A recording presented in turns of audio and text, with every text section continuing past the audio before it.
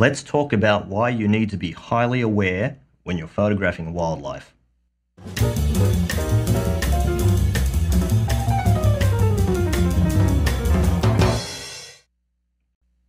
Hey guys, I hope you're all doing well. Recently on this channel, I've been talking about camera technique and camera settings, and the last video was about the emotional side of wildlife photography, and these are all really important topics. But the thing I'm going to talk about in this video trumps all of them. It's something that I think is so important, and it's not just important in photography. I think it's important in so many other things that we do, and I've tried to make it something that I have really tried to get better at as much as I can, and I feel that has really helped me in so many areas of my life and my work. I have mentioned it briefly, I think, in some of the other videos that I've made, but I want to go into a little bit more depth in this video. Before I get to that, I want to quickly mention something that I did mention at the end of the last video, but you may have missed it, and that is that in July and August, I'm running a 5-week online wildlife photography workshop. And this is going to be a very immersive way to learn more about wildlife photography and to take your wildlife photography to the next level. It will be as immersive as you want it to be. There will be 5 classes where I will teach live in this kind of a format. And then between the classes, we will have a forum, a place where we will go and engage and continue discussions between the classes, and where you can submit images and get feedback. And we already have a very diverse group of photographers registered from Canada and the US and England and Germany and Indonesia, and I'm really looking forward to working with everyone. I will be closing registration soon, just later this week, and I'm really looking forward to working with anyone who registers for this workshop. If you're interested in finding out more, check out the link in the description of this video, and perhaps we'll see you there. All right, let's start by talking about a guy who you may not have heard of.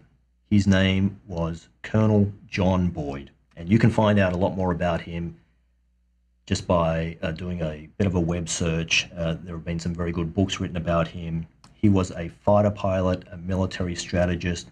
His theories have been applied far and wide, initially in military circles, but they've been applied in business and in sports and many other fields. And I've applied his theories in so many areas of my life and work. He, amongst the many things that he did, he taught aerial combat at the US Air Force Fighter Weapons School, which was the inspiration for the US Navy's Top Gun school.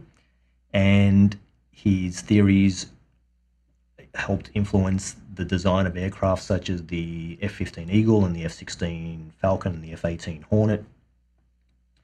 He had many nicknames. One of his nicknames was 40-second Boyd, as in 40 seconds, the amount of time. And they called him that because he had this standing bet where he bet that in a situation of aerial combat, if he was in front of an aircraft, that within 40 seconds he could maneuver and get behind that aircraft and deliver a kill shot.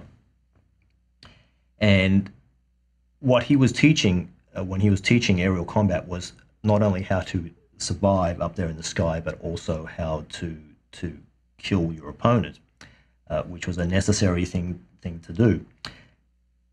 One of the things that he came up with that he's probably best known for is something called the OODA loop, OODA, observe, orient, decide, and act. And this is a theory of execution. It's something that Boyd imagined that we all do in pretty much everything, and I believe that's really true. Even as I'm making this video right now, I am observing what is going on in my sphere of awareness here, and then I'm orienting myself to what's happening, and then I'm making decisions, and then I'm acting on those decisions. And by the way, when we talk about observing, it doesn't just mean looking with our eyes, it also means listening.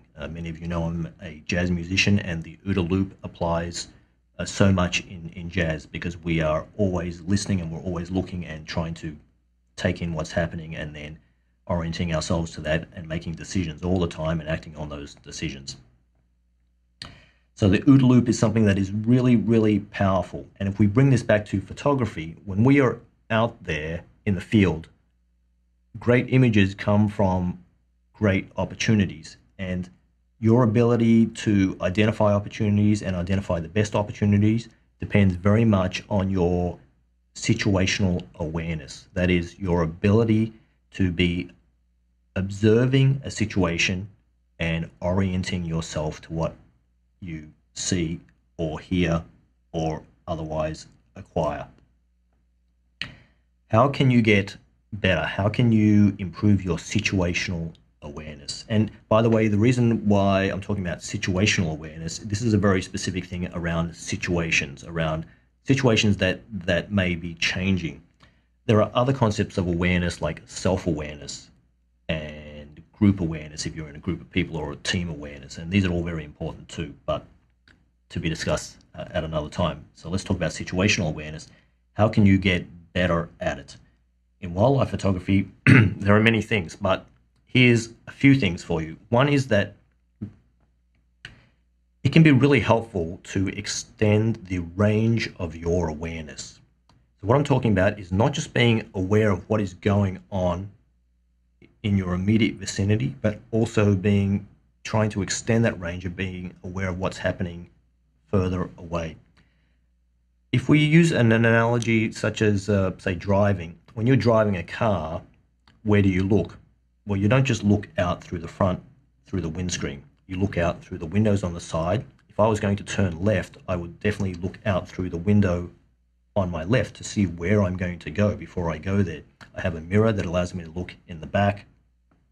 So you look everywhere. And when you're looking out through the front, through the windscreen, you don't just look down immediately at, say, the car in front of you. You try to look further ahead. And especially if you're driving at high speed, you really want to be looking further ahead.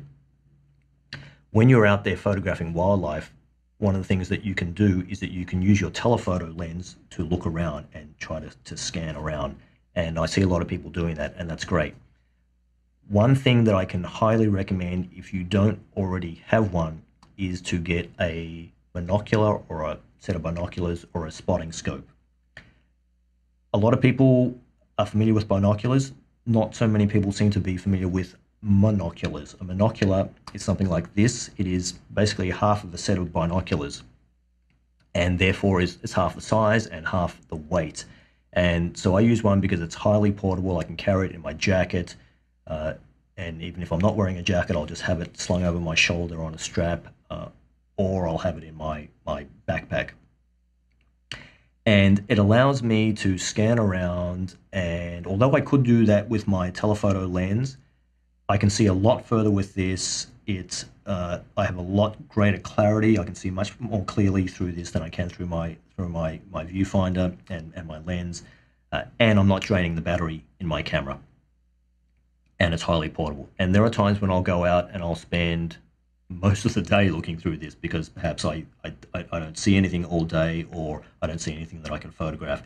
And so even though a monocular is not as comfortable as a set of binoculars, I've spent a lot of time looking through my monocular, and it's fine for me. The other thing is that a set of binoculars does have a wider field of view, and the monocular will require you to scan around a bit more, but honestly I find it works fairly well, and they're not very expensive. This one is a Bushnell. I think it's a 10 by 42. I'll put a link to it in the description below. But if you don't have something like this, I can highly recommend getting that. I really feel it can just help so much. Now, by the way, this is not what is often referred to as a spotting scope. There are spotting scopes that have even greater range and magnification than something like this, but they require they need to be used on a tripod for stability, and that's not the case with this. You can just handhold this.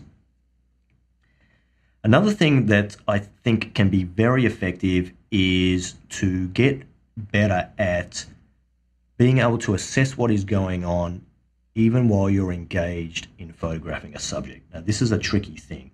When we are photographing a subject, we are very focused at what is happening through the viewfinder. And often when we have this eye up to the viewfinder, we have this eye shut.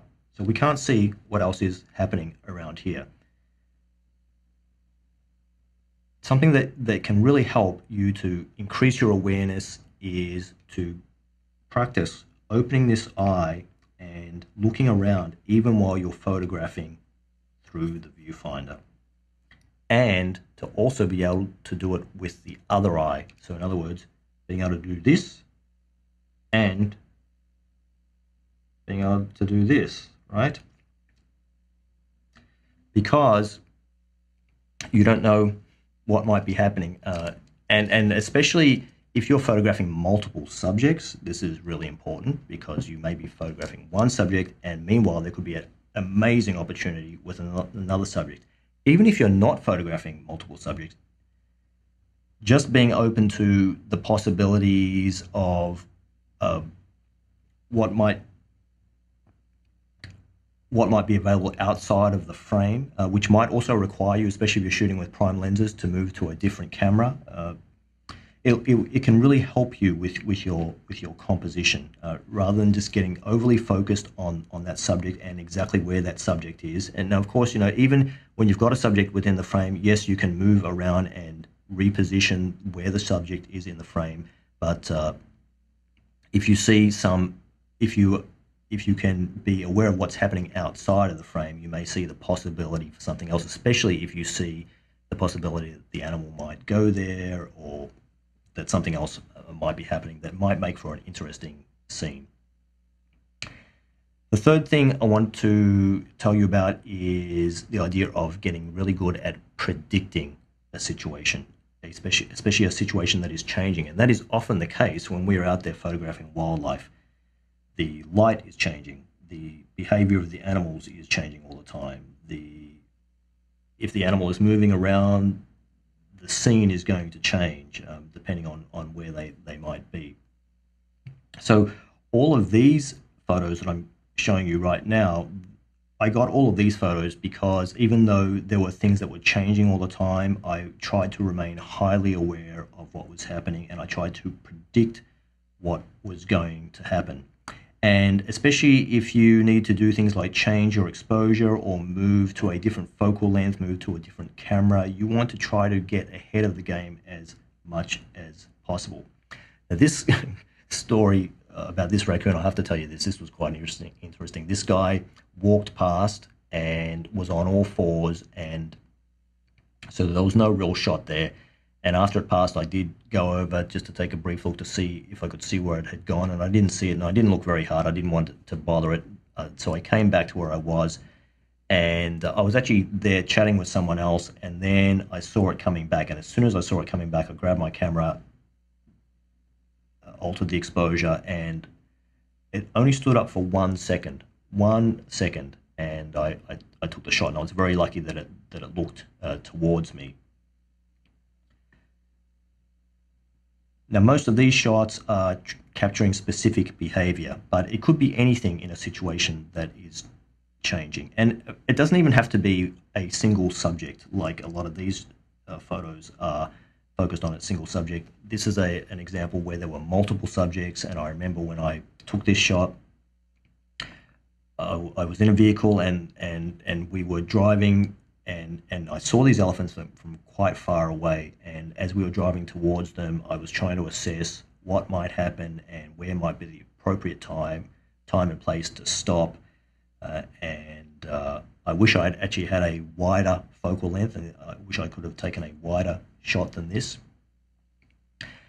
So awareness, I think, is just such an important thing. Honestly, I see people out in the field who are not making the most of their time in the field. They miss opportunities because they're not aware of what is happening, especially when a subject arrives and they get photographing that subject. They often get overly focused on taking the same kind of shot all the time, and they don't vary their shots, so they're not considering the other possibilities even with that subject. And then, of course, there's the possibility of other subjects as well. and all of the other things that may change in any situation. So I hope you guys found this helpful, and I hope that you can take some of the things that I mentioned in this video and also look for other ways that you can become more aware when you're in the field and using your cameras. And one of the reasons that we want to get so practiced with our technique, with our camera technique, is so that we can have all that stuff on autopilot and increase our awareness so that we can be more attuned to what is happening around us. And this is important not just for getting great photo opportunities, but also especially if you're out there and you're photographing dangerous animals. You really want to be as aware as you can be for your own safety, as well as the safety of other people if you're with other people, and for the safety of the animals as well. As always, if you have any questions or comments, feel free to either comment below, or if you want to have an extended discussion, hop on over to the Discord server. Thanks for watching, and I'll see you guys in the next video. Take care.